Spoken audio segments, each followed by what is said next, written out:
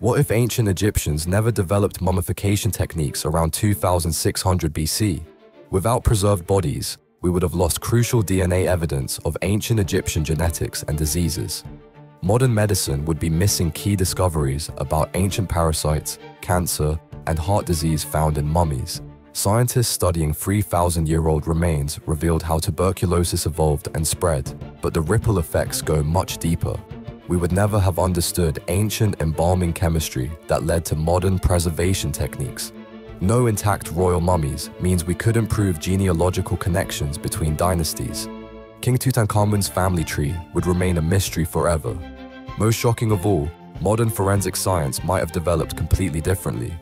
The chemical processes Egyptians perfected for preservation directly influenced how we preserve organs for transplants today.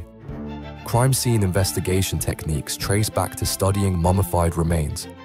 Without Egyptian mummification knowledge, countless medical breakthroughs would never have happened. One ancient practice quietly revolutionized modern science,